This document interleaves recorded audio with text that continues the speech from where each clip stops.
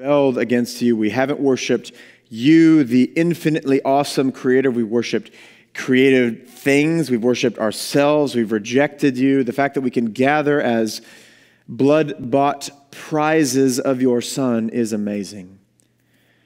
The fact that we have another breath is amazing, as it doesn't praise you as it ought to.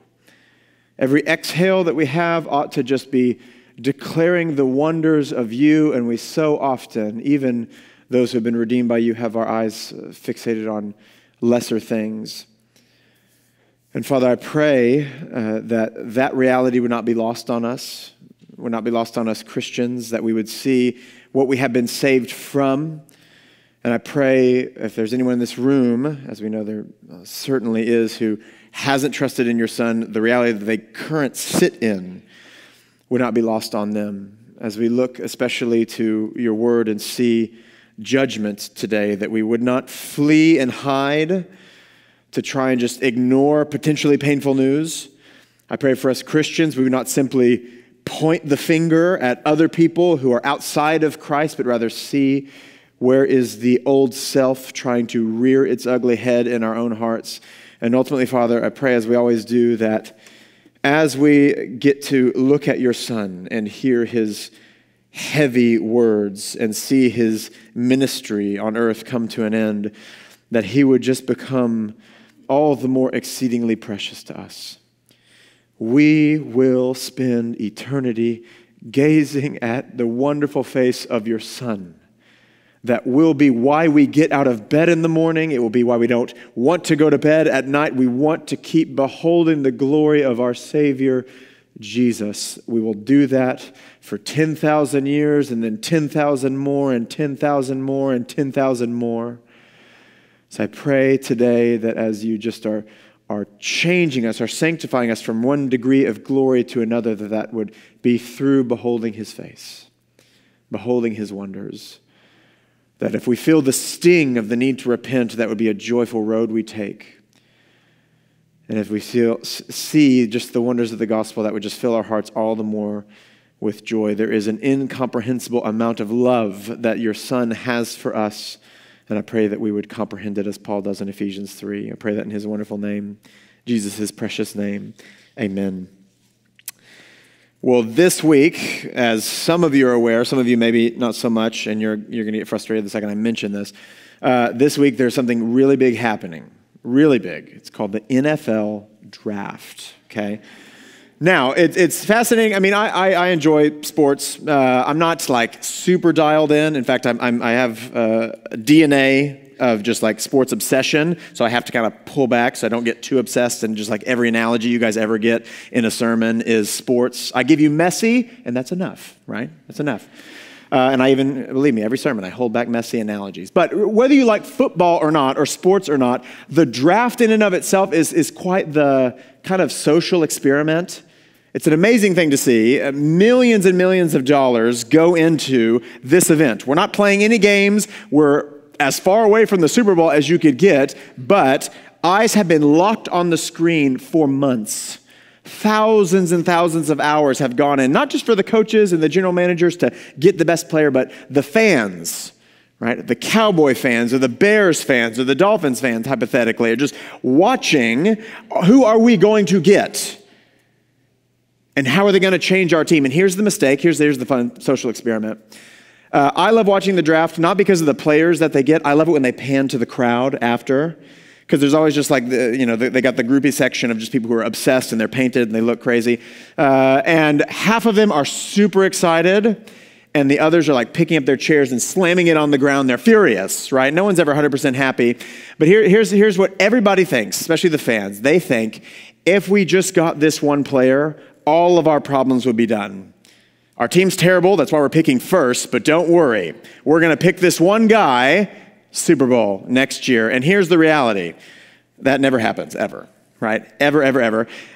What needs to happen is like a complete overhaul of the team. The whole team is bad, so there's 22 players that play, so you need to get 22 better players and probably a better coach and probably a better GM, right, if you're a Cowboy fan, or a better owner who is also the GM, right, if you're a Cowboy fan. Jerry, if you're watching this, you know it's true. So we watch this we watch this. Here's this one thing. It's not true. The whole team needs to be overhauled. And so you're like, what does that have to do with Jesus and Jerusalem? Follow me. As we have been watching, what have we been watching? Battle after battle after battle after battle with the Pharisees. What's Jerusalem's problem? These bad religious leaders. What's our evidence? 7 woes that we just saw next week. And so we might be tempted to think, there's the problem. Bad leadership. Get them out, get someone better in. Maybe Jesus could fill in for the Pharisees. That's what the disciples are certainly hoping for. And so you might have thought, after last week's complete condemnation, 7 woes, okay, problem's done. Jesus is going to take it one step further. And Jesus is going to say, no. It's not just the bad leadership that has rejected me.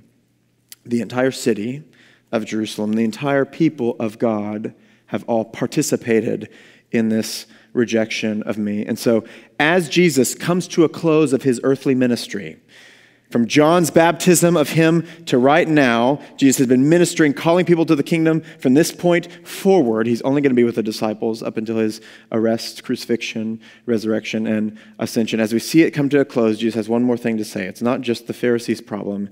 It's all of Jerusalem who are going to hear a final pronouncement of judgment. And so, like last week, we may be tempted to think, cool, Jerusalem, yeah, boo, no one likes Jerusalem 2,000 years ago, but that's not us, right? We're here literally singing praises to Jesus' name. And last week, I had to remind us, well, let's sit in there for a second. You and I might not be first century Pharisees, and you and I might not be first century citizens of Jerusalem, but you and I are certainly in danger of the same sin that crept up into their hearts. For the Pharisees, it was hypocrisy. We're going to see today, what is it for Jerusalem as well? So as we look at this passage, we'll see 3 things. We'll see Jesus' judgment, Jesus' tears, and Jesus' reign as king. Jesus' judgment, Jesus' tears, and Jesus' reign. And so what we'll do is we'll kind of go through the passage 3 times and pull out those 3 main themes. So let's look at this first one, Jesus' judgment. Look at verse 37. I'll read this whole passage. Oh, Jerusalem, Jerusalem, the city that kills the prophets and stones those who are sent to it. How often would I have gathered you, your children, together as a hen gathers her brood under her wings, and you were not willing. See, your house is left desolate, for I tell you, you will not see me again until you say, blessed is he who comes in the name of the Lord. Jesus left the temple and going away, and when his disciples came and pointed out to him the building of the temple, and he answered them, you see all these things, do you not? Truly I say to you, there will not be left here one stone upon another that will not be thrown down. Okay, so Jesus, notice, he is done with the Pharisees. This back and forth battle is finally over, but now his judgment is widening. His widening to the whole city of Jerusalem. They've all participated in this rejection. Do you remember on Palm Sunday? So it's 2 days before this, but we looked at it several months ago. Jesus is coming in on a donkey.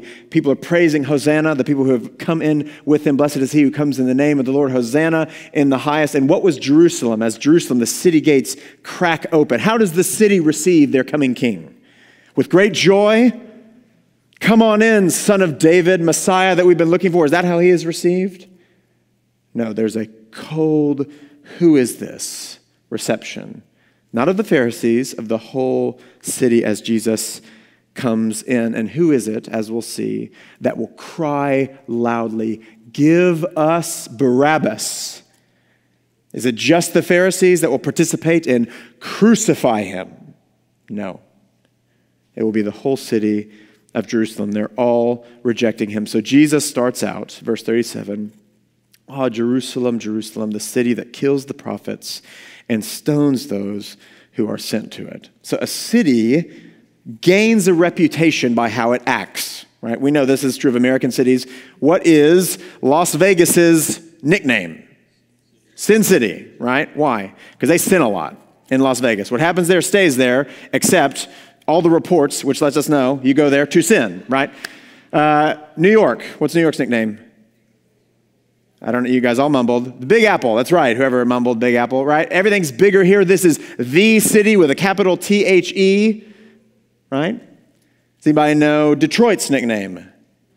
Motor City, right? They build a bunch of cars, or did, back when Chrysler was what everybody wanted to buy, right? So that's what you do. Chicago, by the way, last one. Windy City, which does not have to do with weather. It has to do with the politicians that are full of hot air. I have a source that is from Chicago that told me that. His name is Lee. Okay, so you see that. People aren't just looking at a map and they're like, Windy City, Sin City, these are fun nicknames. No, how the city behaves earns that reputation, and everybody knows here's what happens here. Gear up if you're going to travel here. What's Jerusalem's nickname? Murder City. Saint-killing city. The city that kills the prophets and stones those who are sent to it. Remember, what is Jerusalem meant to be? It is meant to be the center of God's mission on earth. It's meant to be a new Eden. The temple is there where God's presence is said to be dwelling. This is where God's righteousness is meant to reign over the whole earth. This is where we saw in the prophets that the nations are supposed to look in and say to the city of Jerusalem, who is the God that you're worshiping? Because we want to worship him too. There's justice here. There's peace here. There's true worship here. That's who Jerusalem is meant to be. And what have they become? Quite literally the opposite of their mission. The opposite of who they're called to be. It's not just, oh, they're kind of off mission, they're doing something different. This is where God's prophets go to die. When I spent a couple of years in Australia, as some as you know, and the main thing, maybe the only thing that people prepped me for before I went to Australia was watch out for every living thing there. The spiders are as big as your fist and they can jump 10 feet, right? That's what people were telling me. And they only want to kill you. They actually eat human. They don't eat like bugs or anything else. They eat you, right? The snakes, 10 inches long, all poisonous, and they can fly, right? It's just crazy. Every shark attack, this is true. I watched Shark Week the week before I went. 100% of the shark attacks they showed was off the coast of Australia, right where I was going. So surfing was not a hobby that I picked up while I was there. But the general consensus is, you want to be killed by something out in nature? Go to Australia. And Jesus here is saying, you want to be a man or woman of God and be martyred? Go to Jerusalem. You want to praise Yahweh and walk in his ways and be killed quickly? Go to Jerusalem. That's the reputation that they have earned. And so notice, like last week, this isn't something they used to do back in history. This isn't, yeah, they killed Isaiah, but that's back then. That's hundreds and hundreds of years ago. According to Jesus, this is a very present reality. How? Because they're in the middle of the greatest rejection in history.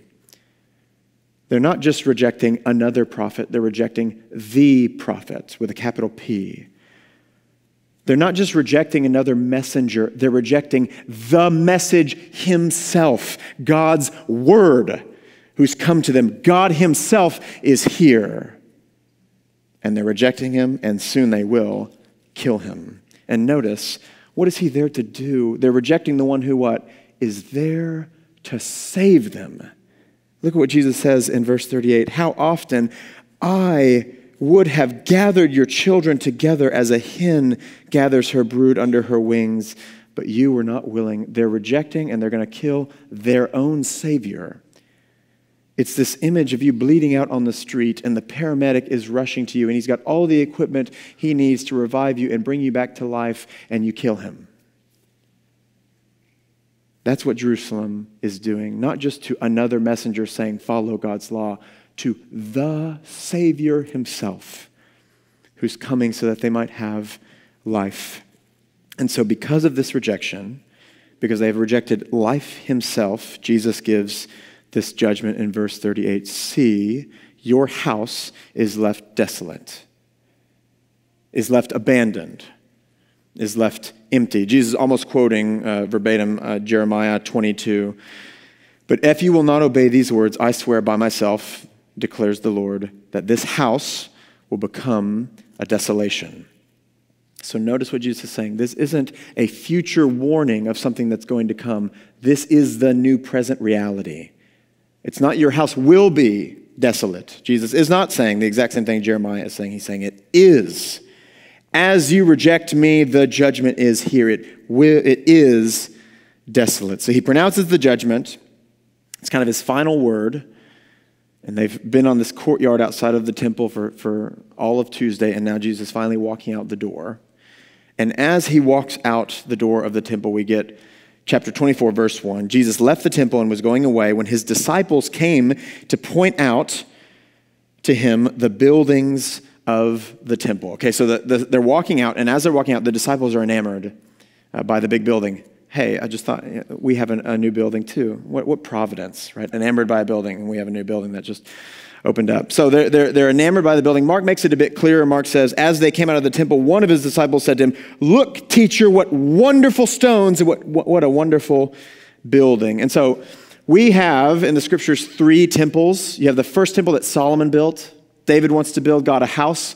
God says, you're a man of war. Your son Solomon is going to do it. We see that in the Chronicles. That will get destroyed by Babylon in the first exile. And then when Israel returns from Persia, Zerubbabel rebuilds the temple with Ezra and Nehemiah. And they build it up. And everyone that has not seen the first temple of Solomon cheers. And everyone who saw Solomon's temple cries because it's just kind of so puny compared.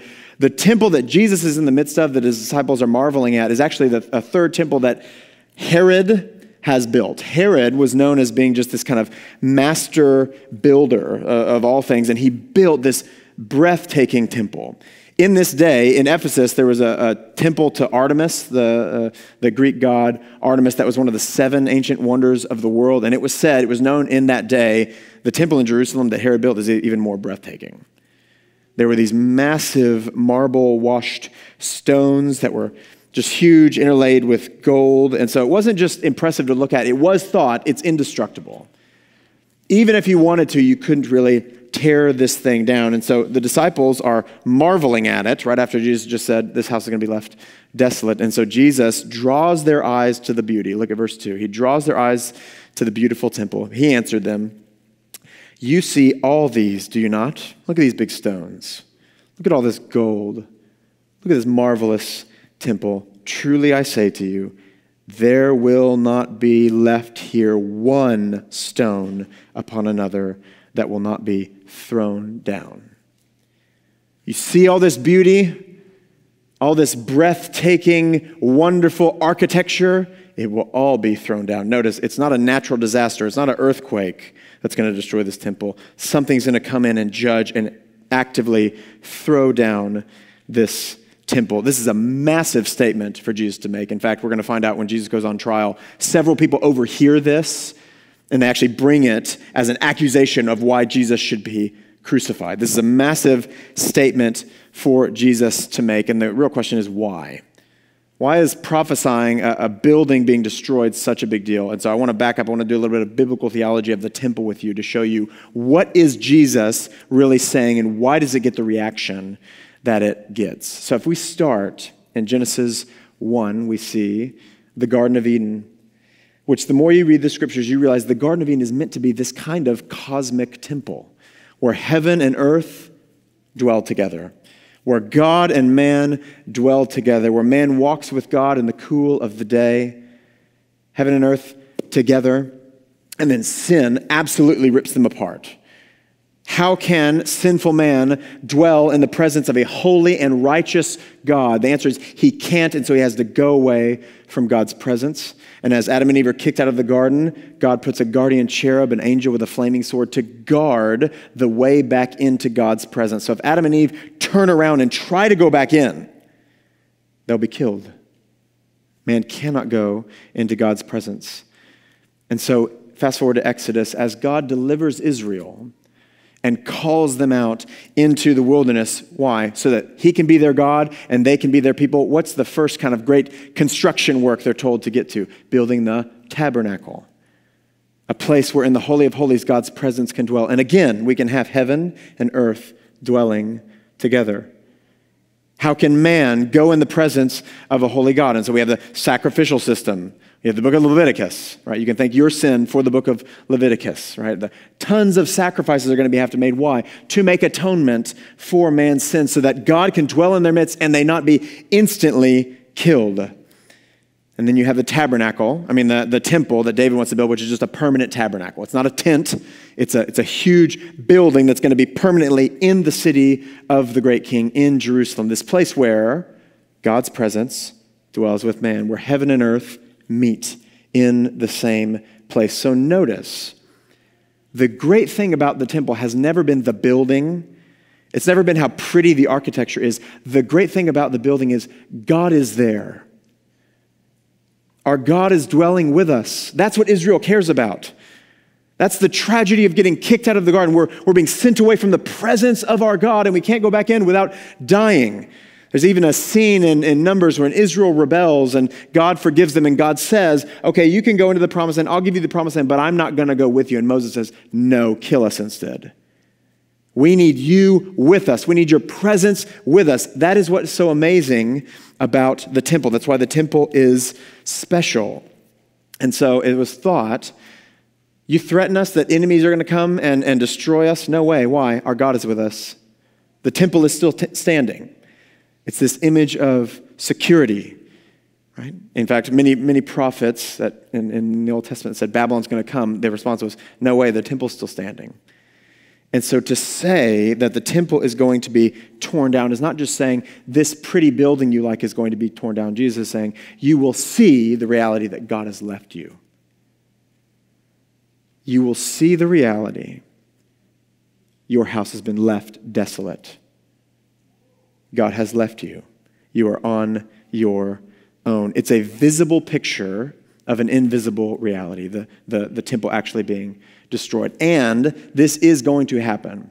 So Jesus is saying these words around 33-ish AD, around 70 AD. Rome, a general named Titus, different Titus than your Bible, is going to surround the city, besiege the city, eventually invade, and they will tear down the temple. Every stone will be thrown down. And if you go to Rome today and you've been to the Colosseum, right next to the Colosseum is the Roman Forum, which is just like every ruin they can find thrown into one place. And if you go in, right when you walk in, there's an arch, because when a Roman general would have a great victory and they would march back into Rome, they would put an arch there that they could walk through triumphantly. And if you walk through the first arch, it's the Arch of Titus. If you look, what's engraved into the arch, you'll see Roman soldiers carrying away the lampstand that was in the temple, because they've just raided and destroyed the temple. So that is going to happen in 70 AD. Jesus is prophesying something that will happen, but there's kind of two judgments here. There's two judgments here. The temple will be destroyed, but that's not going to happen for 40 more years. So what's the big deal about what Jesus is actually saying? The building will be torn down, but we've just said that's just making the invisible reality visible. What is the actual greater judgment or the real judgment in this passage? When Israel was rebelling against God and Babylon was about to come, and it's being prophesied over and over and over again, before the temple is actually destroyed, Ezekiel gets this vision in Ezekiel 10 and 11, and God takes him and he overlooks the temple, and people are going in and out of the temple, and the priests are working in the temple, and Ezekiel sees this vision of God's presence that was dwelling in the Holy of Holies, coming up out and leaving and going away, and nobody notices. They just keep going about their day. And Ezekiel learns that's the actual judgment. God has left us. Then Babylon will come through later and destroy the building. But again, that's just a visible picture of the invisible reality. And the exact same thing is happening here. Rome will destroy the temple 40 years later. What's the true judgment here? Where is the kind of Ezekiel, God leaving the temple here in this passage? It's in verse 1. Jesus left the temple. It's in Jesus' words, you will not see me again.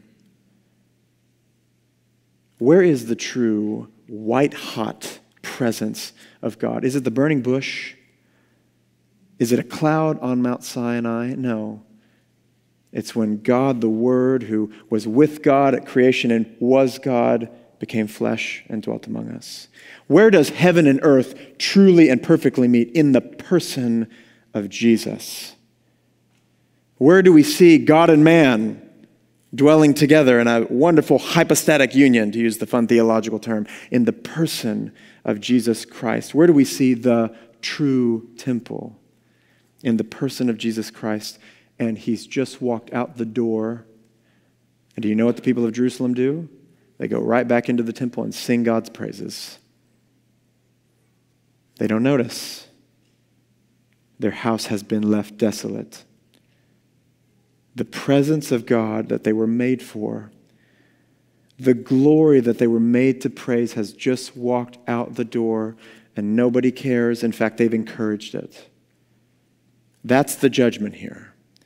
You will not see me again. Yes, Rome will come and destroy, but that's just making their present reality visible for everyone to see. John 1, he came to his own, and his own did not receive him. Jesus, God's presence, walks out the door. That's the judgment of this passage. That is the weightiness of Jesus' words, not the stones themselves, but him leaving after his rejection. So, like last week, how does this press us? Is it, do you like this building more than the presence of Jesus? No, not so much. What is Jerusalem's problem? What is it that is causing Jerusalem, the people, not just the leaders, to reject Jesus, give him this cold welcome and cry out, crucify him in a couple days? Jerusalem, and in fact, all of Israel, they have religion, but it's a religion of their own making.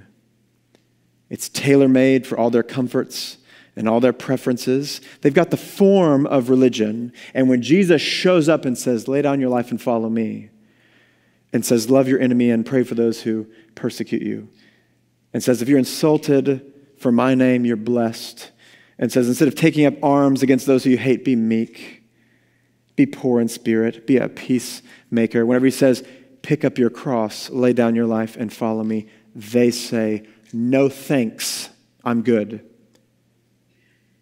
I've got religion, I've got the temple, I've got my songs, I've got my laws, I'm fine. Please go away.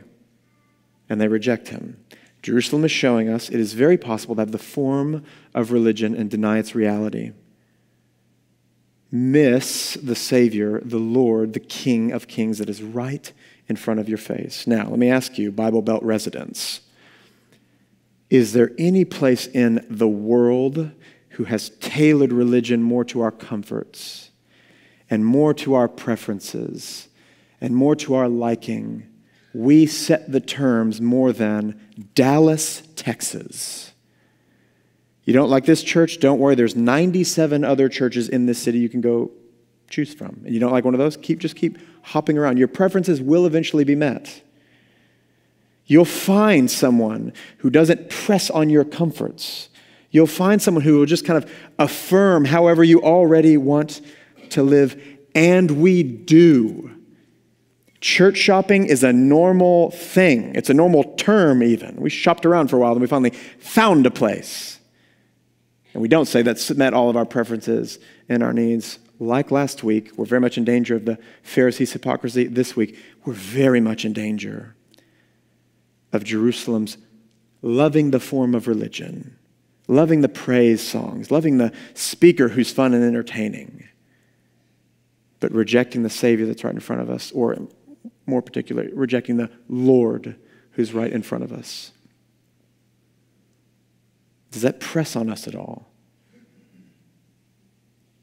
Has he walked out the door? If he walked out the door, would we notice? Or would we just keep on going? Because we've got all of our songs, we've got all of our sermons, we've got everything. But we've missed the very presence that we were made for.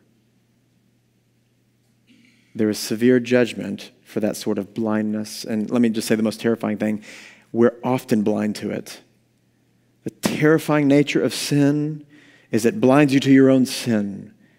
Again, Jerusalem, they don't think I'm rejecting the God of the universe. They think I'm rejecting some random homeless rabbi who doesn't think we're here to defeat Rome, which is clearly what we're going to do.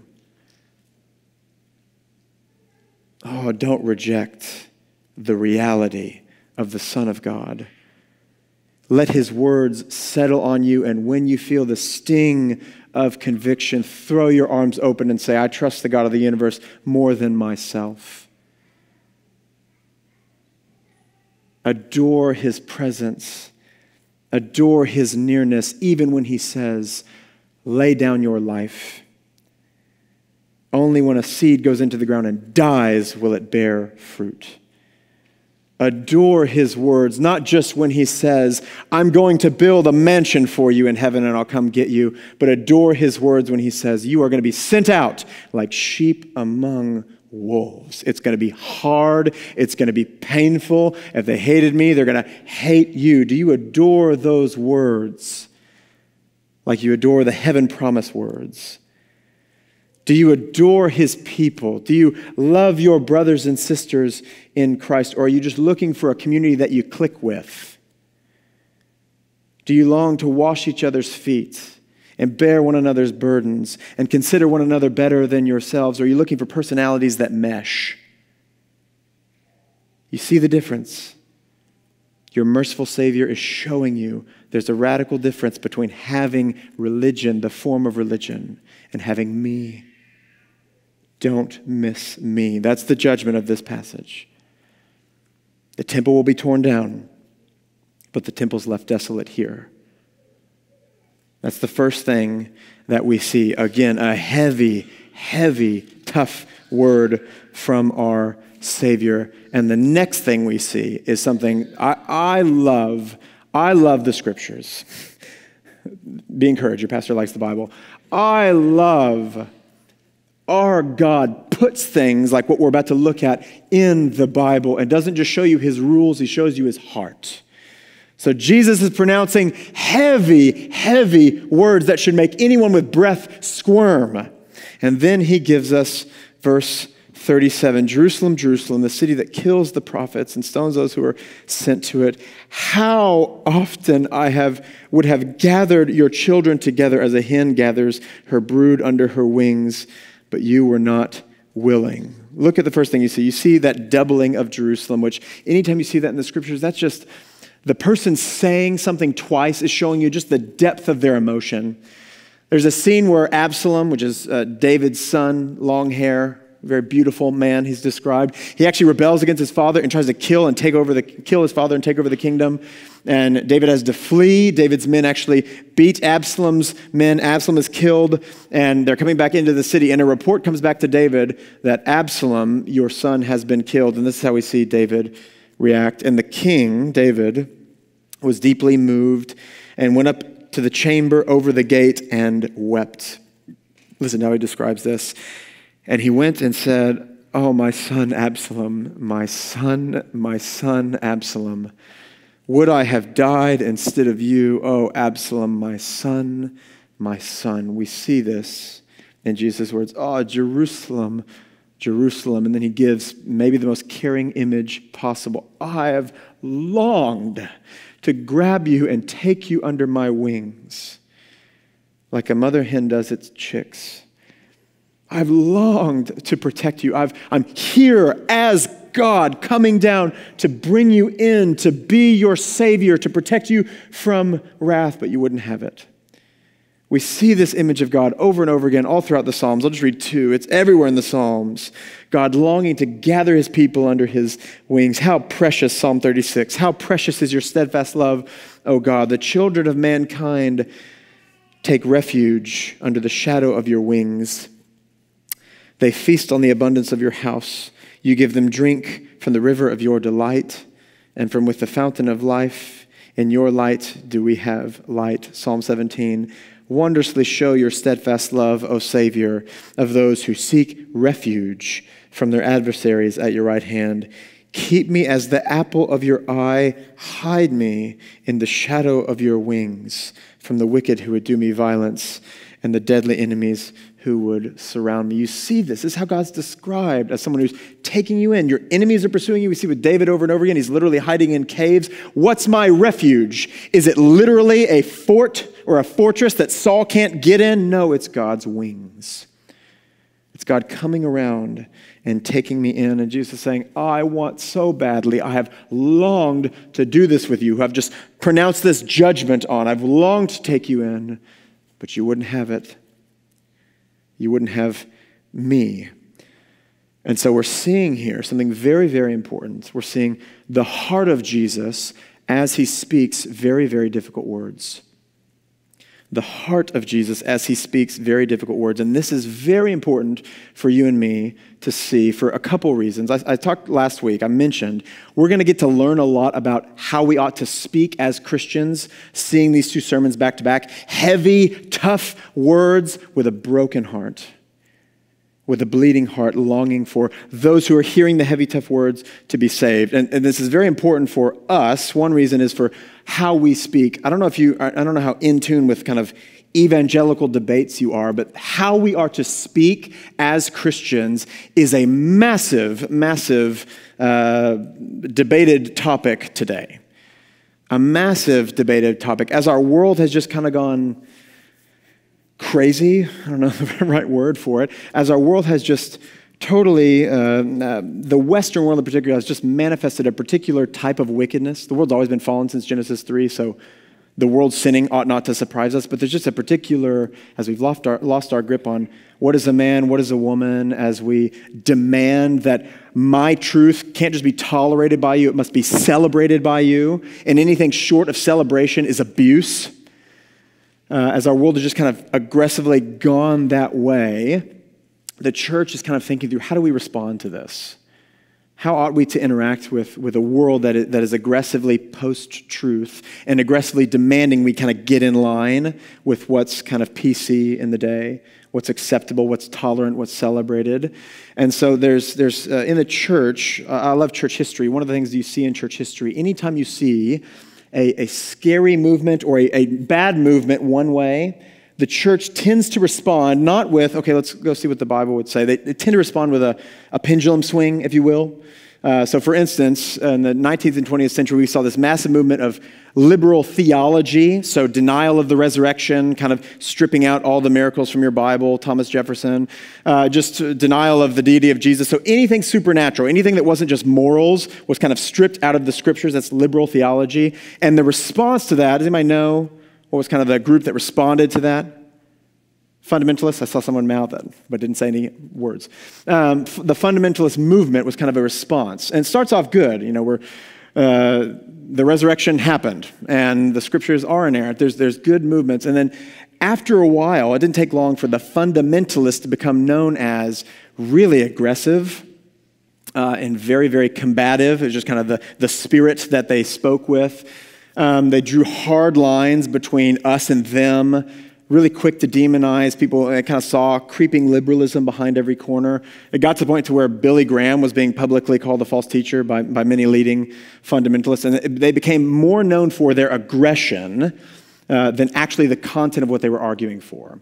In fact, Martin Lloyd-Jones, who's a 20th century preacher and pastor who lived through this, he probably might have even called himself a fundamentalist. One of his biggest kind of heartaches was, he used to be a doctor before he was a pastor, and he said, surgeons see cancer and they want to remove it. That's a good thing.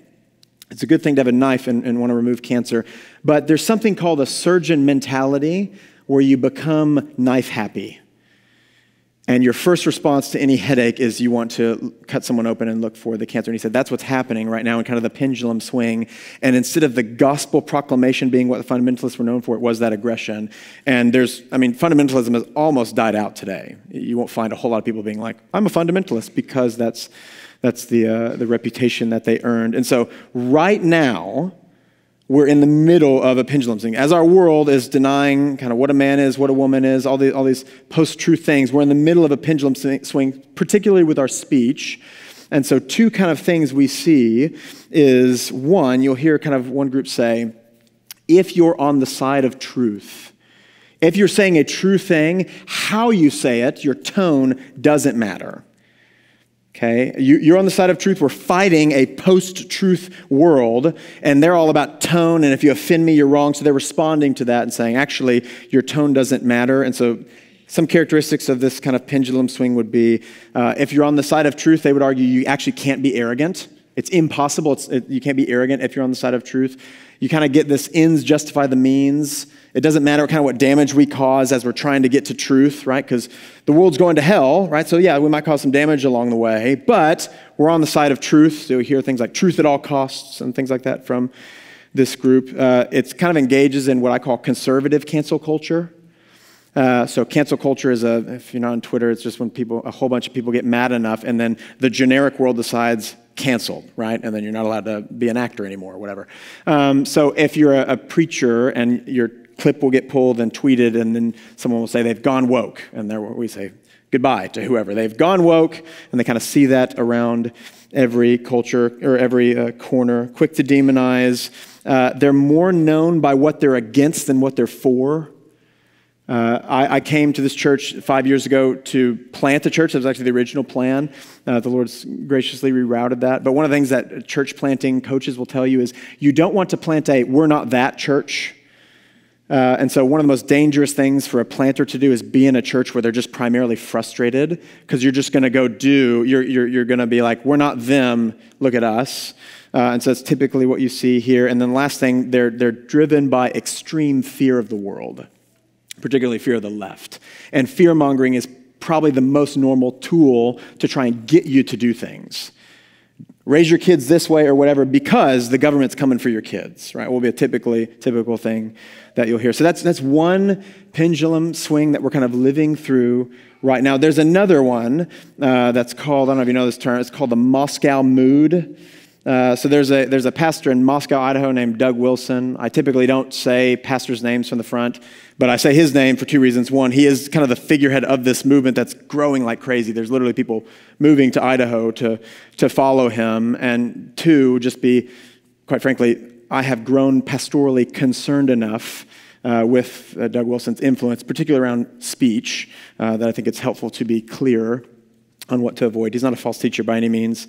I'd agree with some of the things that he says. He's helpful in some areas, but particularly in the area of speech, he embodies and encourages a type of speech that's called the Moscow mood that is very aggressive. In fact, he argues for vulgarity.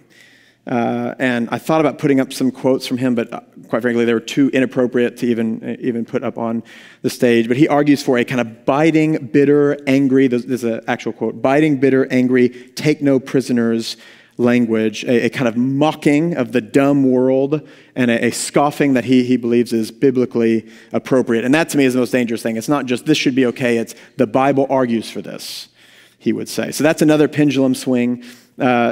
Most pastors I talk to in the area, when I say, what are you dealing with in your church? It is those two pendulum swings. How to bring our people back to love your enemy and pray for those who persecute you.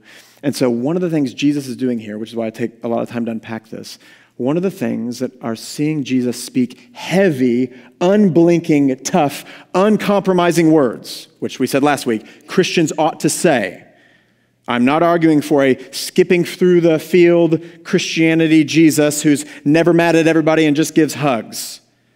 He's giving tough words, and we should as well. It should be a part of Christianity. But Jesus is showing us here, what is the heart that those words are flowing from? Out of the heart, the mouth speaks. What's happening in Jesus' heart? Is he angry and cynical and mocking Jerusalem? Or is he weeping? Is his heart broken over their sin? So again, here, pendulum swing, we got to come back a little bit to biblical reality and actually follow Jesus. Because one of the things these two kind of branches do really well is they will highlight flipping the tables Jesus. They'll highlight 7 woes Jesus. They'll highlight Elijah, prophets of Baal kind of speech. But what they miss, tragically, is his tears. They miss the scriptures cracking open the heart of Jesus and saying, look at the bleeding heart of the one who's actually saying these things. And the one who says to you, follow me. Should you stand against craziness in the world? Yes. Should you be on the side of truth? Absolutely. But do you do it with your eyes rolling? Look at the people who are making our world crazy, scoffing and mocking? Absolutely not. You follow your Savior with a bleeding heart. When you watch the news and it makes you upset, as it ought to, does it drive you to tweet Or does it drive you to pray? You see the difference? If someone were to describe your speech, would you be primarily known by the Beatitudes? Their speech is poor in spirit. They're humble. They know, but for the grace of God, I'm no different. Would they describe you as a peacemaker? Would they describe you as meek? Would they describe the fruit of the Spirit? His speech is loving, it's joyful, it's patient. He's really, really patient. She's really, really patient. Or would they describe mocking, cynical, hard-hearted? Right, but hard-hearted. You see the difference between those two? If we're going to have the aroma of Christ in our speech, let's see the heart that those words are flowing from. You see that? So that's the first thing. If we're going to follow him, if we're going to speak the truth in love, if we're going to correct one another in gentleness, as Paul would tell Timothy and the Ephesians. Be on the side of truth, yes, but speak the truth in love. Correct one another with gentleness.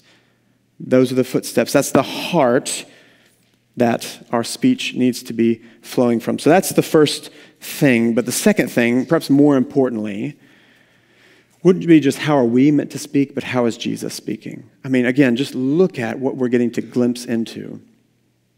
What you believe about God's character, what you believe about who God is, will color the world for you more than anything else.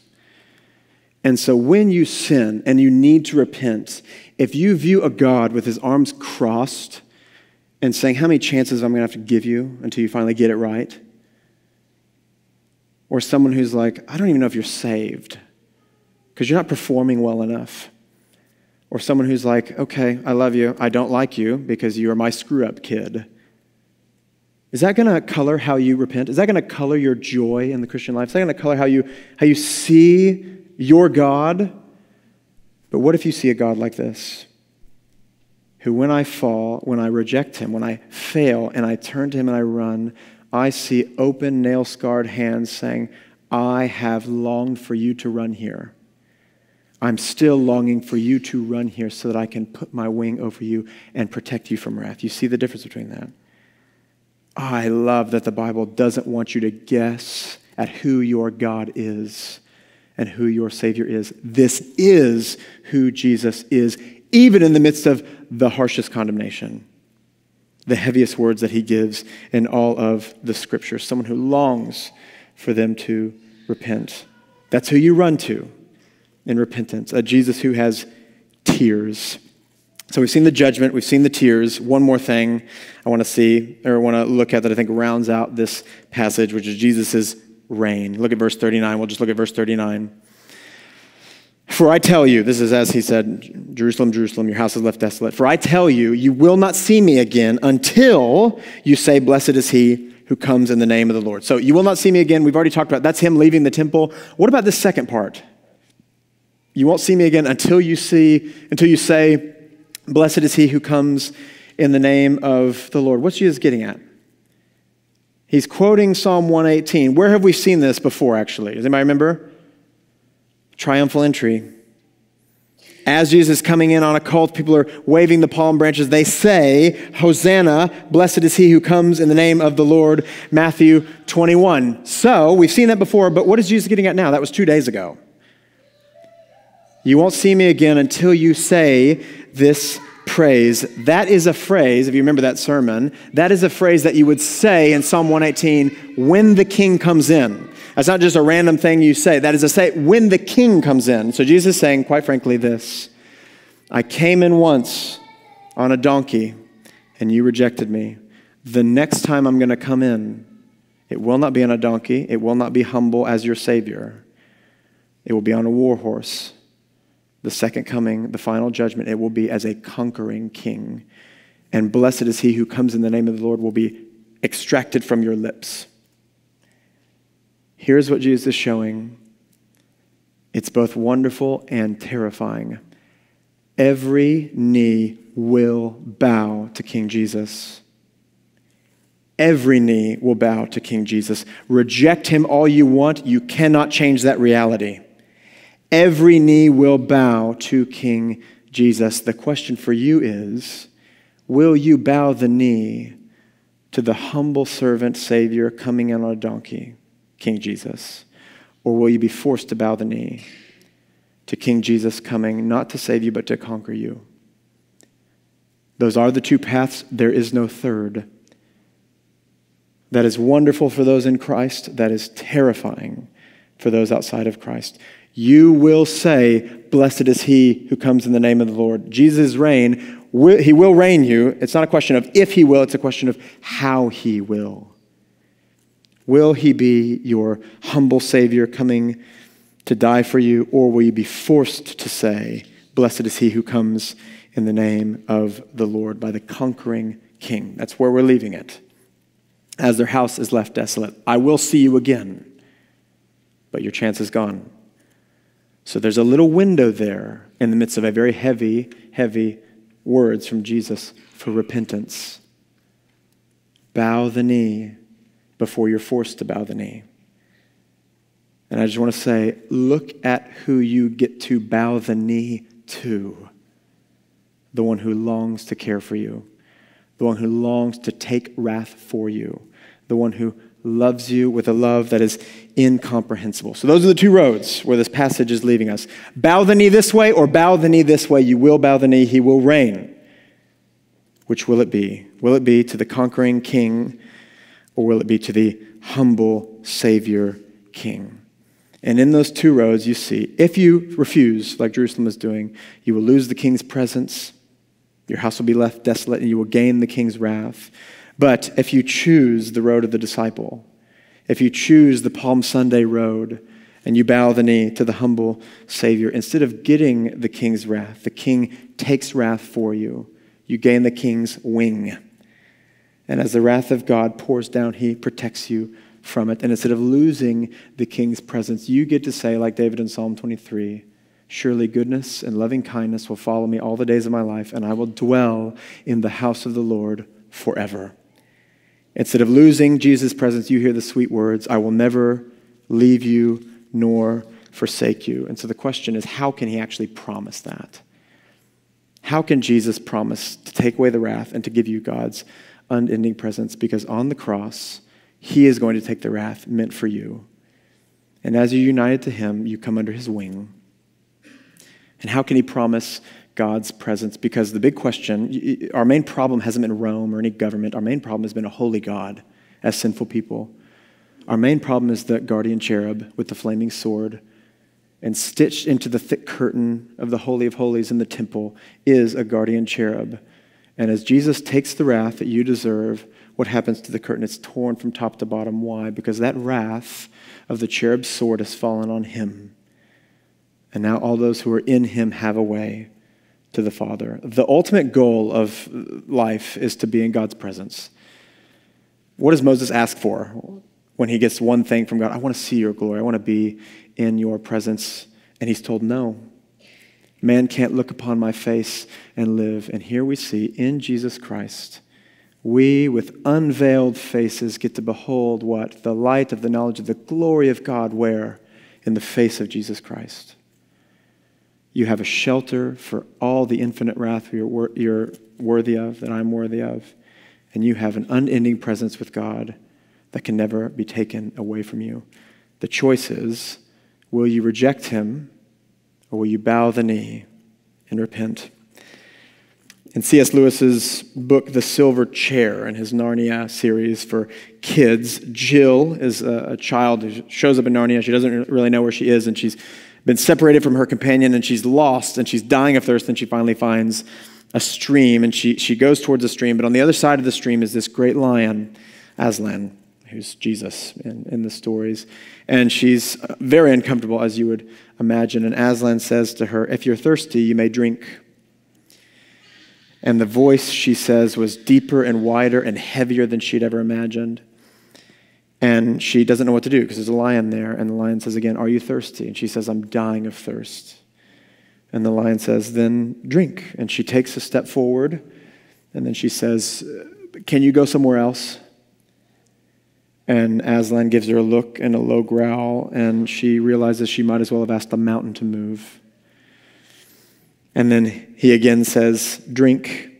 And she asks, do you eat little girls? And Aslan says, I have swallowed girls and boys women and men, kings and emperors, cities and realms.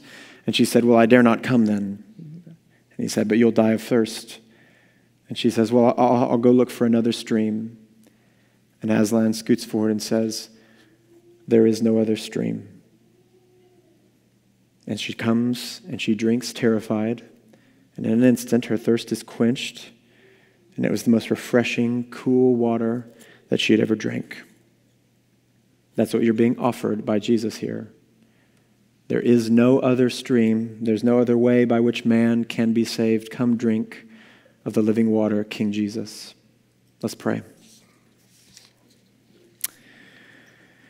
Father, we thank you that this is the wonderful reality and the message of the gospel that has been given to us in your Son. I pray that we would, even right now, as your Spirit is at work, as we know your Spirit is in our midst, that we'd be quick to repent, Lord, that we would not cling to sin, or we would not cling to a way of life that we think is leading to life, when over and over again you tell us it doesn't. There's one way of life. It's your Son. He doesn't have the way of life. He is life himself. He is the truth. He is the way to you, Father. And so I pray that, as we prayed at the beginning, that you would make him wonderful before our eyes. You would make him precious to us.